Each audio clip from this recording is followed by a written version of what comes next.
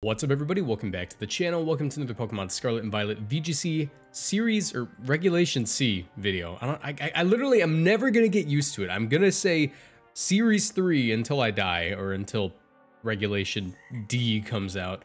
But yeah, I actually put out a video a few days ago talking about different combos you can run with the RUINOUS Pokemon. However, we have Fort Wayne Regionals coming up in 1, 2, 3 days. So what I wanted to do was, I realized that while I talked about partners for the Ruins, I never actually gave like a moveset guide, so I think this is going to be a good time to just get it over with, because Regulation C is right around the corner.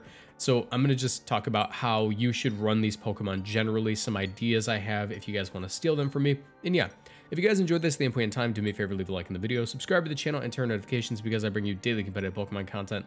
Answer my comment question of the day, which is, which one of these Ruins, check this out, I'm going to catch you off guard here, do you not want to face the most? Let me know. Anyways, let's get into it.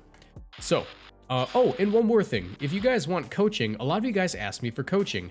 I do not provide coaching. I'm too busy and I'm not good enough at the game to provide coaching. I just talk about the game and I share my learning experiences with you.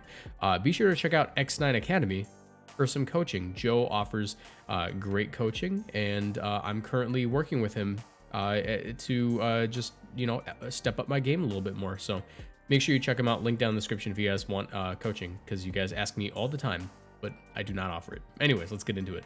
So, Chi-Yu, I think, all right, so here's how it's gonna go.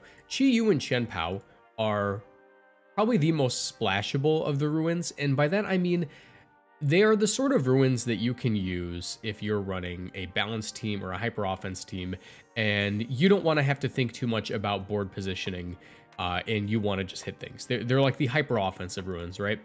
So let's start off with Chi-Yu. Beads of Ruin will lower everything's special defense stat by 1/4, therefore leaving it at 75%, meaning that this thing's special attack stat is effectively like life orbed. Like it has a built-in life orb. It's kind of crazy. And it's actually not at a bad speed tier. If you want a very basic way of running Chi-Yu, Choice Scarf is not a bad set. You can literally just go Snarl, Dark Pulse, Overheat, and like Heat Wave. If you want to mess with a few of the moves, you can actually drop some stuff. I have actually seen Scarf Lava Plume be used next to Baxcalibur before. I didn't think it was a good idea. I thought it was actually quite bad. But yeah, that's like an option. Also, if you want to run a Terra that helps it out versus Palafin, you can actually run Terra Grass, and I would say you want to drop Snarl at that point for Terra Blast, or you can use whatever Terra type you like. That being said, this thing actually doesn't necessarily need to run a lot of physical, or not physical attack, a lot of special attack to really get the job done. And it also doesn't need to hit max speed to be completely useful. In fact, I would say that if you're running Choice Scarf, the only real speed tier that you actually want to hit consistently would be to outspeed stuff like Iron Bundle if its booster energy doesn't get used up. So let me actually pull up this spread that I came up with earlier today. Let me see if I can find it, actually. I know it's in here somewhere. Hold on. Where are you? Was it... Where is it? I just had it. I'm gonna find it. This? No. All right, well, point is, you don't need to run like a lot of defense, or you don't need to run a lot of special attack. You can actually run a decent amount of defense and get a lot of value out of it. As a matter of fact, this thing's HP stat is the lowest of all of it, and its defense stat isn't that bad. So you actually get the most value out of increasing its HP stat if you want to increase its defense. So what you could actually do is hit like a benchmark where you know you one-shot certain things. I'm pretty sure this is like the benchmark to like KO Golden Go with like Dark Pulse. Like it's like, it has to be like no bulk Golden Go, but at that point, you know, you're able to dump like into defense and special defense. And if I remember correctly, what is it? It is 206 that Iron Bundle hits. Timid. Yeah, 206. So what you can actually do is just go 207 divided by 1.5, and that hits 138. So you actually just decrease to 138 and go like modest. Yeah, it was something like this. Like you can actually just go ahead and run like a really fat spread like this, and it actually has a decent synergy with Wo Chen. Now, Wo Chen doesn't have like synergy with Chi Yu, don't get me wrong. Chi Yu will lower Wo Chen's special bulk, but if you have both of them on the same team, Chi Yu will be able to eat up things like Palafin, like Jet Punch, even without Terra if you like do this. And that's like big boy Palafin. Like I've seen it happen before, it's kind of crazy. So yeah, Chi Yu has that option as like a way to run it. Other ways to run it, Life Orb is obviously quite good. You could actually just go ahead and just run like max speed at that point. Just like a very basic spread. And that will allow you to chunk everything. Nothing really switches in on Overheat. That's just like a nuke option. And yeah. Other things that I've seen done with Chi Yu, Focus Sash isn't a bad item for it due to its low bulk and the ability for this thing to outspeed most Pokemon that like don't have priority moves. Like the speed tier of this game's high, don't get me wrong, but like if you can get rid of like the Iron Bundle or the Flutter Mane, you're gonna outspeed most other Pokemon and they get 2-shot by Dark Pulse or Heat Wave. So yeah, with Focus Sash, that also opens up your options to run things like Taunt. Taunt will allow you to shut down Pokemon that you might not be able to deal with. For example, if they have like a particularly bulky Trick Room Pokemon that's able to eat up a hit from Chi Yu, like I don't know, like let's say that they're running, let's go with Armarouge. Like if Armarouge wants to go for like Terra Dark, at that point Flash Fire makes it immune to the fire move that you want to go for, and like Dark makes it resist the Dark move that you want to go for. So having that taunt option isn't bad. But yeah, Chi Yu, very basic. If you want to pair it with anything, I covered it in the other video, but some of the most common partners are obviously going to be strong special attackers that are very fast. Flutter Mane comes to mind. If I could type right, Flutter Mane comes to mind, but also Iron Bundle is quite good because it gives you some decent speed control. As a matter of fact, Booster Energy Iron Bundle with like Icy Wind next to Chi Yu with like a Life Orb is actually super threatening, and I don't think I'd want to face that ever. So yeah, that's like a basic way to run Chi Yu. I think that pretty much covers the gist of what Chi Yu does. Ruination is also an option I should cover. All of these Pokemon have Ruination. I don't think Chi Yu is the best user of it because Ruination will half the target's HP stat. So, you know, another way to decrease the HP with Chi Yu is probably just to hit it with like an Overheat. That'll actually probably decrease it by 100%. So, you know, keep that in mind. Chen Pao. I actually think Chen Pao is a little bit, I think people tunnel vision too much with it. The easiest way to run Chen Pao would be this, right? Easiest way to run Chen Pao. Jolly. Give it a Focus Sash. Give it Ice Spinner. Ice Spinner, Sucker Punch, Sacred Sword or Throat Chop. In my opinion, it's one or the other. And your last move is going to be like Protect. So what, and also your Terra type is going to want to be Ghost because Chen Pao doesn't want to be faked out. Granted, it's not like the least bulky Pokemon, but Ice and Dark is a notoriously weak typing defensively, but offensively it hits quite a bit. So the way that you want to run Chen Pao is just a fast physical attacker, obviously. That 135 makes it speed tie with opposing Flutter Mane, but keep in mind that does make you slower than opposing Iron Bundle. Oh look, I'm bringing them back up. These are pretty much the Pokemon the format runs around. As strong as the Ruins are, I think Flutter Mane and Iron Bundle are still going to remain some of the most influential. However, I think Iron Bundle is a little bit worse now. So yeah, Chen Pao, this is like the basic moveset for it. It pairs well with strong physical attackers. Think Palafin, which actually covers for fire types for it, makes Chi Yu not want to like come in on it, and also Dragonite. These are probably the two best ones for it. I think those are actually like the easiest to splash onto a team. But another one you might want to consider is actually going to be Dragapult. Dragapult is not only fast, but outspeeds Iron Bundle without booster energy. It can run like Terra Steel to not drop to Flutter Mane and also outspeed it. That gives you Terra Blast, but most importantly, it's Clear Body, and you can run like Dragon Darts to chip everything, and then in the back you run like Dondozo. This is like a thing that I've been testing out, and it's actually not terrible, so keep that in mind. But yeah, that's like, this is the basic Chen Pao spread, but it once again is a Pokemon that could actually invest in bulk if it really wanted to. Something that I actually tried on a recent video was this. It was a little weird, right? But I actually dropped Protect for Substitute, and I dropped Sacred Sword for Swords Dance. Now, you could actually drop the Clear Amulet and just put like leftovers and then make this kind of a bulkier guy.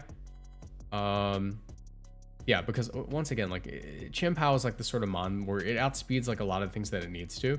And it's like special defense stat is so low that if you really wanted to eat like a Flutter Mane Moonblast, you could actually go about doing that. But I would actually recommend you run like Terra Steel at that point. And what that'll allow you to do is run like less attack investment. Let's just throw an arbitrary number out there. And then focus on bolstering like your bulk, whatever like bulk you really need to do. Like this is just like a random one. Actually, we're running substitutes, so technically, or we're sub leftovers for this one. So we want to be like 160 HP for the best leftovers recovery. And then like that. This is like a hypothetical spread. Like I'm not actually calculating anything here. But this allows you to substitute on a lot of Pokemon that are threatened by Chien-Pao inherently. Because Chien-Pao like provides so much pressure just by existing that I doubt like a lot of Pokemon will want to not protect and like have another Pokemon deal with it in a lot of situations. So when that sort of happens, when your opponent's forced to make like a defensive switch, like a switch into an Arcanine, that gives you an opportunity to go for like a substitute and then next turn go for a Swords Dance. And at that point, you know, Terra Water's not bad for it. If you really want to make sure you beat like Arcanine and also not drop to like Chi-Yu, this is a way that you could run it. I feel like as we go on in the format, we might actually see bulkier Chien-Paos become a thing. Yeah. Chien-Pao, very basic. Other moves it has at its disposal. Haze is obviously quite nice. Ice Shard is pretty useful. Icy Wind isn't like the worst thing ever because it lets you, you know, Icy Wind things. And it technically does have Recover. Very cool. Also Taunt. But I think that, you know, the easiest way to run Chien-Pao is just going to be that Sash Max spread. Wo-Chien. I would argue Wo-Chien is unironically the best of the ruins. And it is because of how easy it is to slot this guy onto a team. Defensive Pokemon love him. Ting-Lu and Wo-Chien synergize together like bread and butter. It is crazy. So leftovers or Citrus Berry is going to be like your best item for it, but keep in mind that Wo-Chien at max HP is actually divisible by 16, so that makes its max HP set an optimal stat for getting leftovers recovery. And I would actually always recommend you run at least 4 speed on your Wo-Chien to outspeed other Wo-Chien, because Pollen Puff in the Ditto is going to be a little bit important. Calm Nature is usually quite good. You can just like hit whatever special defense that you really need to hit and then dump the rest in like special defense set and then like dump the rest into special attack and defense. This guy lowers everything's attack stat by 25%, therefore making it extremely bulky. Pollen Puff allows you to give recovery to your partner Pokemon while also being a damaging move. This thing also has access to Leech Seed, and Protect is basically mandatory on this thing for stalling. So like these 3 moves, I think you never leave home without. That last move is where you get creative.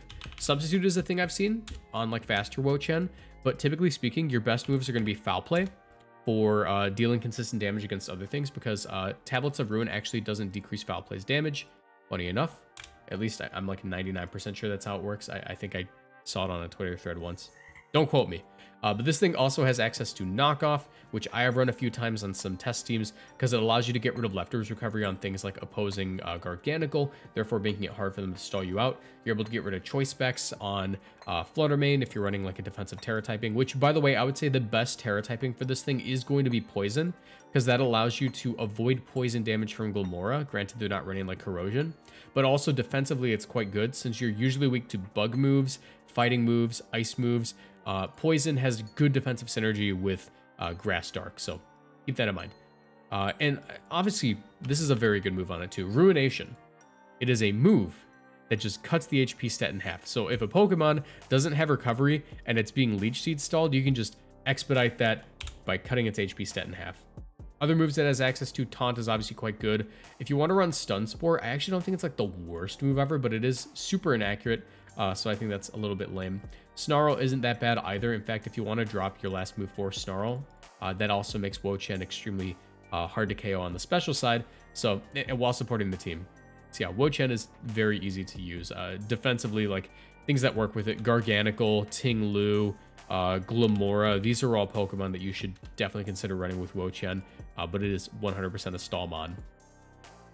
Finally, the antagonist of this format. Ting-Lu could single-handedly ruin this format. Here's why. It is a Pokemon that decreases the special attack stat of everything in the field except for itself to 75%. You can very easily just do something like this. I don't know. Let's go with like an arbitrary stat. Sorry, I just accidentally Googled something. There we go. 0 speed is pretty much going to be what you want to run to make sure, like, under Trick Room, you're, like, optimal. Max out that special defense stat, give it some, like, defense or whatever. I forget what spread I was running, but, like, you can get it so, like, Heavy Slam always one-shots non-bulky Flutter Mane. And you run, like, Heavy Slam, you run Stomping Tantrum, you run a third move, whatever it wants, whatever you, like, want it to be. Bulldoze is fine, Rock Tomb is fine. I've even seen Sand Tomb to, like, trap things in with it. But I have been hard-pressed to find a Ting Lu that isn't running Fissure.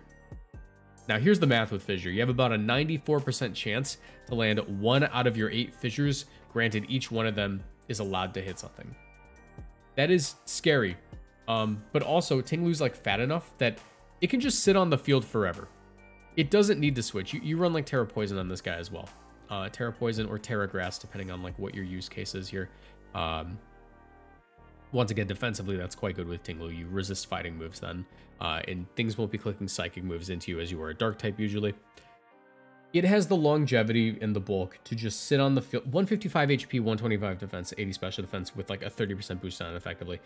It is very hard to KO. You can click as many fissures as you want.